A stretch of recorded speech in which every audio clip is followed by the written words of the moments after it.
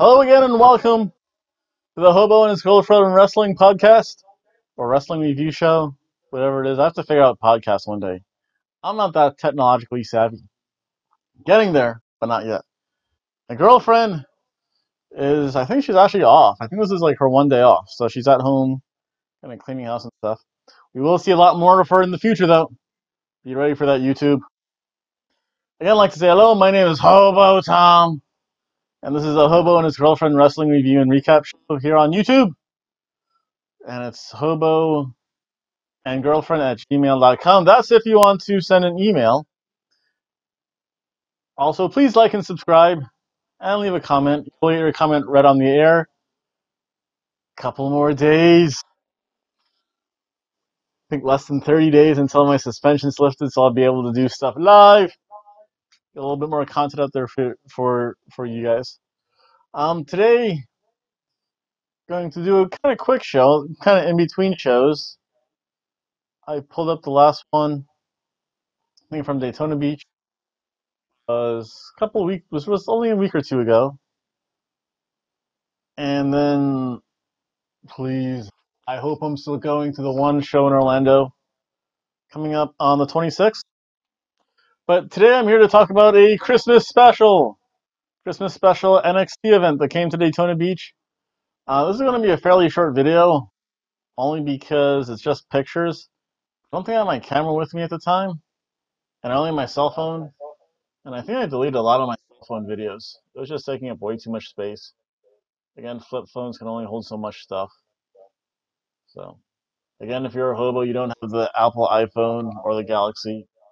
You have a kind of really basic cell phone. And just get by. Again, please stop by Pro Wrestling Tees. I do not have any merch there. One day, hopefully, with support from you guys, I do have a couple of shirt designs. But this is my new shirt. Again, purchased on Bullet Club Day in the Machine Gun Carl Anderson. Highly recommend it. Got my nephew's birthday gifts all done. More wrestling t-shirts for everyone. Yes. But let's talk about this NXT event. This was, I think, a couple of weeks before Christmas. Last year, 2017. So I do apologize for not getting this up sooner. It was going to be pretty quick. It's just going to be some pictures, a little brief description. Let's get into the action. First match, we have Ruby Riott and Dakota Kai versus Mandy Rose and Sonya Deville. Again, boo. Sonya Deville always gets an automatic boo from Hobo Tom. She beat my princess, Kimberly. Oh, it was a fun match. It was really right before they became stars on the main roster. So it's kind of neat to see them there. I think they were just introduced like a couple of weeks before. So, oh no, it's the Royal Rumble they were introduced. I don't think they had any matches. They just cut a lot of promos. And this was before Rose and Deville really became members of Absolution. So it was really neat to see him there. It was really neat to see him back. Oh, it was a fun match. It was a cheeseburger match. Mandy Rose and Deville won. And after that, poor Dakota Kai. Such a sweet looking woman. Ruby Riott kicked her in the head. That was a heel. I think I'll show some pictures of this.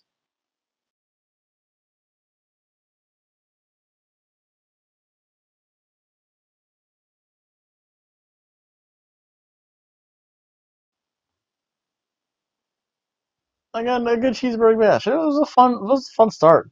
I think this was also when I got my picture taken with Ruby Riott. Very quick story. At NXT events, they do tend to do a lot of meet and greet, so you actually do get to meet the wrestlers and get their autographs sometimes. I saw Ruby Riott was there. I said, I have to get in line. So I got my picture taken with Ruby Riott. I'm like, oh, I remember you as Heidi Lovelace, and you were so good in the independent scene. She's like, Heidi Lovelace? That's a cousin. Just admit to it. You're Heidi Lovelace. You had a better name than Ruby Riott. Heidi Lovelace, and still one of my preferred wrestlers. Ruby Riott, she's up there, but she would be the kind of girl you get the heart-shaped lollipop for Valentine's Day, whereas like the true girlfriend gets like he has like the little lollipop heart thing for Valentine's, where the girlfriend gets a huge multiple boxes of chocolate. Again, it was a fun match. Then, and this really kept with the Christmas spirit because you had an impromptu match started with a promo from Heavy Machinery. Heavy Machinery came out, give huge props to them, passed out candy canes to everyone.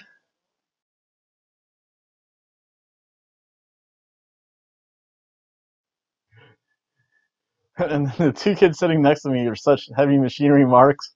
They were so happy because they just after they got each of them got a candy cane from Heavy Machinery, and then they actually asked for the box and they're like, take the box. They were like, yeah. So again, it was fun. It's good, and I mean the fact that Heavy Machinery is so willing to interact with the crowd, thumbs up. Sabatali and Moss came down, ran down Heavy Machinery, and did the ultimate sin you need to learn from Philadelphia. You do not make fun of Santa Claus. You do not boo Santa Claus. So again, of course, Heavy Machinery had on their little Santa hats. Sabatali and Moss said, there is no Santa Claus. Do not tell Dozovich there's no Santa Claus. And that started an impromptu match. That was kind of fun. I want to say Heavy Machinery won. Again, they had to defend the honor. And again, Sabatali and Moss, if you make fun of Santa Claus, you'll never win. Just ask dirty, drunk, disgusting Philly fans. Hate Philly fans. Bunch of drunk, disgusting, dirty people. They should all be tased. I'm off topic. So we continue to Raul Mendoza versus Dan Nathan match.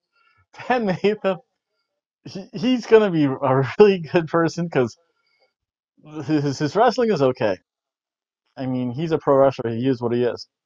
His character work is awesome. I'm the hammer. He's the nail.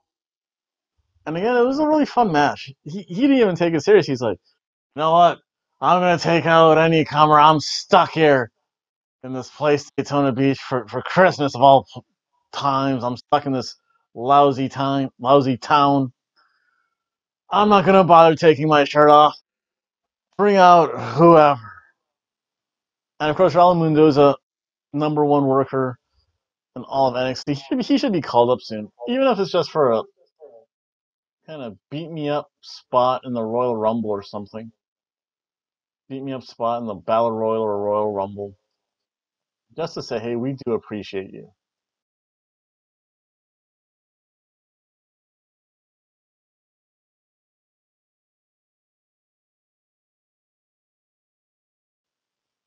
And he can show up, do a flip over the top rope, be eliminated by some name, and hey, I'd mark out for it. And that was kind of fun. It was a cheeseburger match. I mean, Raul Mendoza can't put on a bad match. Very fast paced.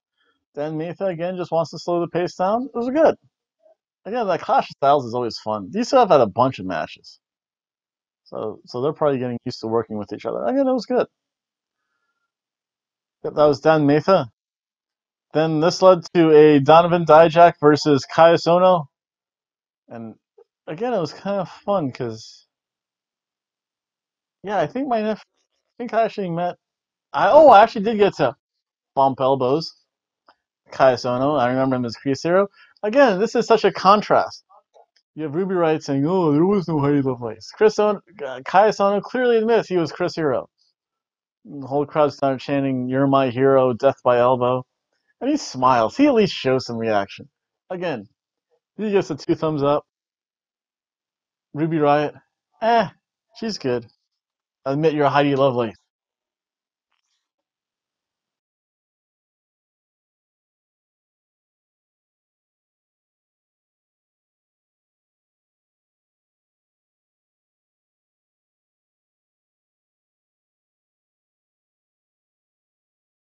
And it was a fun match. I mean, Ono obviously won. Dijak's not winning. But again, it kind of showcased a little bit what Dijak can do with a guy his size. Dijak is a big wrestler. Kai Sono's awesome, just awesome. It was a cheeseburger match. And then for some reason, this was just a really odd show. It wasn't that great. It's just kind of average. And it could have been great. I think this was a time of year a lot of the wrestlers start to take off, just kind of relax. And I know it's looking funny because I'm trying to get some other work done because I can't hobo today because it's raining. Welcome to Florida. Rains every day between April and June, and then where I am in June, probably the hurricanes start. But I have my hurricane supplies. Oh, hurricane supplies, yum. Again, if I ever do a podcast during one of the hurricanes, you shall see my hurricane supplies. Then they always take a little break, and these two, for some reason, recognize me from the YouTube. So again, you have fans of the Hobo. Thank you, Adam and Liam. Here is your shout out. Shout out to Aiden and Liam. Remember, Aiden and Liam, like, subscribe, comment,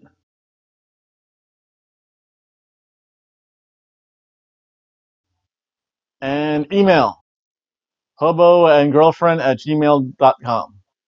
Again, you recognize the Hobo, you get your shout out, Aiden and Liam.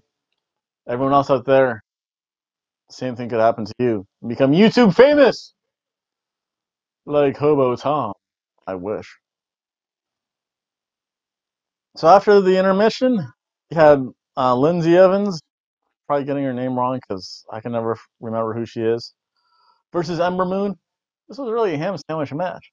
You never realize how really short some of these competitors are because the ring makes everyone look 6 feet tall, at least 120 pounds. Ember Moon, she's short. She could whoop my butt. She's thick. Not in the bad way. She is.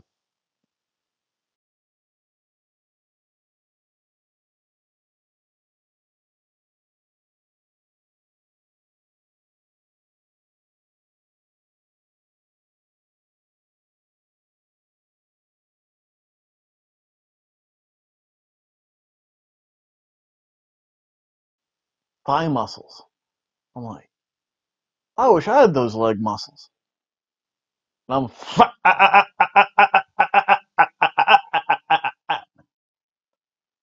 again, bonus points to those who can figure out what radio show I stole that from. Again, Ember Moon won. I think, yeah, she was still champion at the time.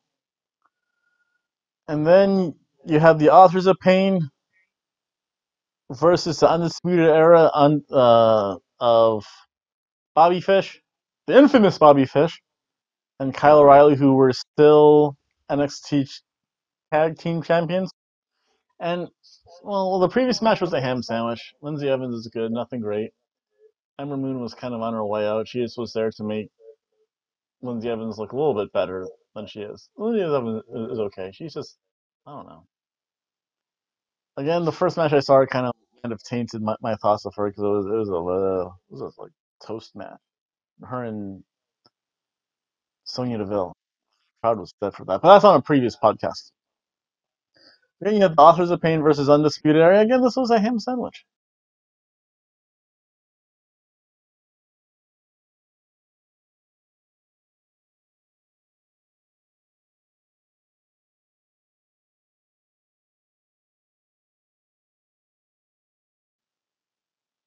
And I think the only reason why it was a ham sandwich is because the Authors of Pain were about to go over Undisputed Era, except for there probably would have been some screwy finish. But they were going to powerbomb Kyle O'Reilly on top of Bobby Fish, or it's going to be like dual powerbomb. Oh no, it was a. This was one of those pro wrestling gorillas. Akam or Razor, I can never tell him, had one guy up in his shoulders, kind of in a fireman's carry position. Somehow managed to get get, I think, Bobby Fish into a powerbomb, and when everyone came tumbling down, it was a weird spot because there was a really awkward fall, and I think Kyle O'Reilly's knee like smacked and busted open Bobby Fish in the head because like literally like blood was pooling out, and they actually had the real EMTs, and you could tell the real EMTs because they have the real uniform on, along with the WWE trainer, and it was kind of really scary. You could see it, you could tell it was going to be a screwy finish because the referee went over to AOP, said something, and all of a sudden, sneaky Kyle O'Reilly comes up, rolls up one of the members of the Authors of Pain, and that was it. Again, it was okay. I was kind of confused because, well, I forget if Adam Cole was with him. Oh yeah, there was no Adam Cole, baby, and there wasn't any Paul Ellering. It was like, again, maybe Daytona Beach is too small. Although he was here, but again, he was a champion. Because he's Adam Cole, baby. No Paul Ellering. He's probably, I'm done because this is Daytona Beach, not Cleveland. Paul Ellering invitation. But that was it. It was an okay card. Again, $20 for side seats with my nephews. Fun time. Again, they got goodies from Heavy Machinery, which drove them crazy, and it was fun. It was what it was. Nice little get out. Again, I'd like to thank everyone for watching this video. Please like and subscribe. Again, kind of helps me out a little bit, makes my ego feel good. I can't collect aluminum on days like this when it's pouring rain, so I have to do something. And I figured, hey, pro wrestling's good for everyone. Again, pro wrestling tees, prowrestlingtees.com. I don't know. Hopefully one day we'll have merch there. Like, subscribe, and email at hoboandgirlfriend.gmail.com. I'll look in the next probably next week or two for the recap of the NXT coming to Orlando video that I'm going to make. Also, I might put up an older SmackDown video. And then soon, it's going to be time to live stream. Also, I think either at the end of June, beginning of July, Southern Pro Lucha Libre. Where's their